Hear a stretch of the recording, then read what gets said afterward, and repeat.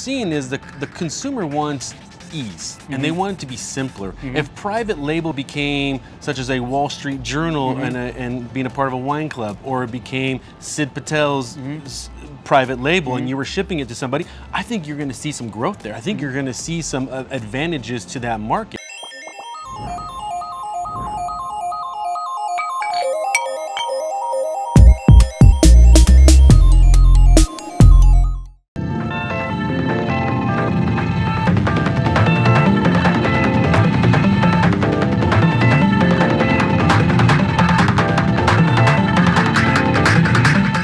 Hi guys, welcome to the International Bulk Wine and Spirit Show. This is where bulk wine, bulk spirits and private label business happens.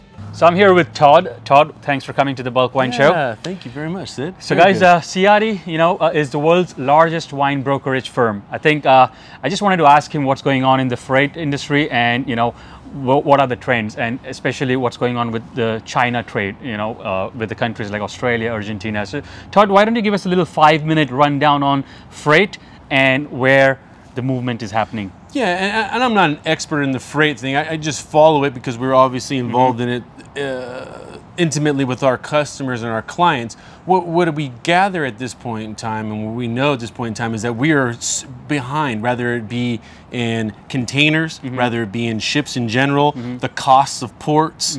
That's all become such an issue at this point in time. It has become a strategic advantage to know what you're going to do once you have the wine. And if you have the wine and you don't know what you're going to do with it, it's a bad situation to be in. And it's a hard situation to solve at this point in time. Obviously, the cost is becoming more and more of a deterrent when it comes to shipping wine around, which is, it hasn't really, because of the shortness of the supply around the world and the lack of older vintages, people are willing to suck up some of that cost now. I don't know what that looks like as we move into 2022 and beyond. That should be interesting. True, that's true. I think a lot of people are afraid to increase the price and taking that cost into their pricing, but sooner or later it will all start.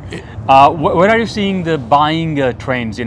Let's say, how's the private label demand going from US retailers? Yeah, well, as I mentioned in the presentation, most of it is the ease of doing business, right? So when you start to look at some of those private labels and the stuff that's in brick and mortar, it's not bad. So we say it's like a flat in terms of percentage of sales and everything like that. But what you're seeing is the consumer wants ease, and they want it to be simpler. If private label became such as a Wall Street Journal and being a part of a wine club, or it became Sid Patel's private label and you were shipping it to somebody, I think you're going to see some growth there. I think you're going to see some advantages to that market. Have we yet to see some more people take advantage of it? Not yet, but it's coming because the consumer is demanding ease and making it simple to buy. And I think this whole thing showed us how much control is important. Like just to control the process, and that is one of the main reasons I think people will step into 100%, this. 100%, I agree with that. Any closing remarks for our industry, our fellow fans, just on how to tackle the 2022 market? Any tips? Well, yeah, I always say this in all my presentations. Growing up in the wine industry and being a part of the Ciatti Company and doing it, it's a united industry. We're a very small industry. We got to work together. Even though we compete for dollars and cents in the marketplace, we have to work together and to face the challenges that we've never faced before, such as the logistics and costs at this point in time, and especially with consumers, consumption, I should say, dipping off a little bit, and not planting more vineyards. We can't lose more space to the spirits world and to the beer world. We have to do it together, and rather that be capital investment, or rather that be a new marketing tool, or rather that be one of the big players stepping up into this game.